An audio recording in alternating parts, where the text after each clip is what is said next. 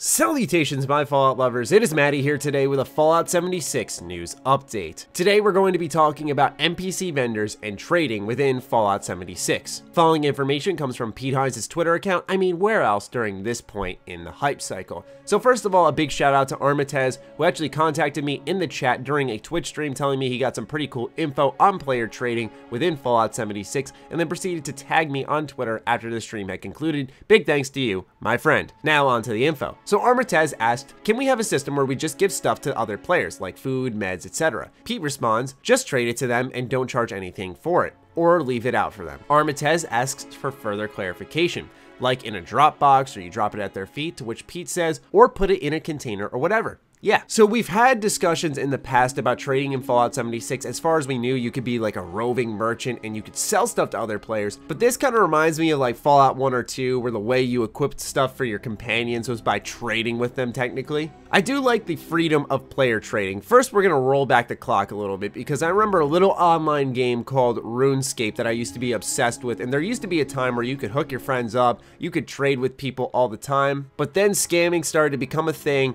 and they started putting a cap on how much you could trade. So for example, if you put in a rune sword, then you'd have to trade something of equal value to match up with what the rune sword had cost. So seeing in Fallout 76 that free trade is just a thing, like, hey man, I'm down a couple of stim packs, you got any? Or hey, that's a good gun for my build, do you mind giving that to me? Stuff along those lines is great. And I like the way you can do it where you can just drop the item on the ground and then your friend can pick it up. One thing that is very minor to a lot of people, but for me, I find it a very big deal, is object interactivity in Bethesda Game Studios worlds. I love being able to touch every little item on every single countertop. When I drop a weapon, I know it's mine to pick up. There's just that accessibility with everything, and I'm glad that doesn't go away just because there's a bunch of people running around in an online world where I could drop a gun and maybe someone all the way on the other side of the map can make their way to where I am later on in their adventures and pick up that gun. That could be actually a really cool moment. So this scoop was done by Juicehead, so shout out to him, but he had picked up on a sign in the QuakeCon 2018 trailer that it indicated an area was being used for trading.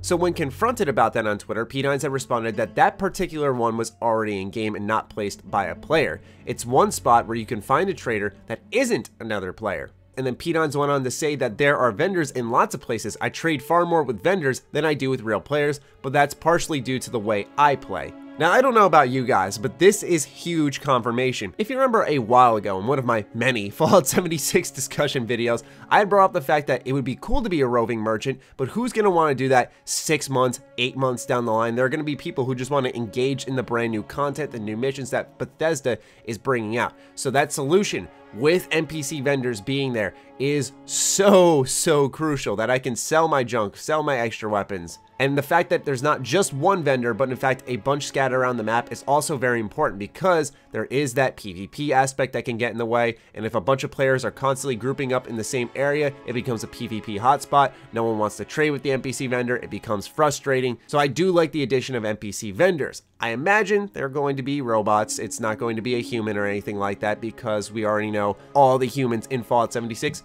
are actual players. Could it be a mutant? Who knows? That'd be a little nice change of pace, maybe. But I'm not gonna hold my breath, you know. But anyway, that's all the brand new information I got for you guys today. I'd love to hear your thoughts on NPC vendors and trading within Fallout 76 in the comments down below. Other than that, be sure to follow me on Twitter, like me on Facebook. Those links are in the description down below, along with my Patreon. Do consider supporting that, as it fuels all the content I create here. Stay sexy, stay active. I love you all. Peace.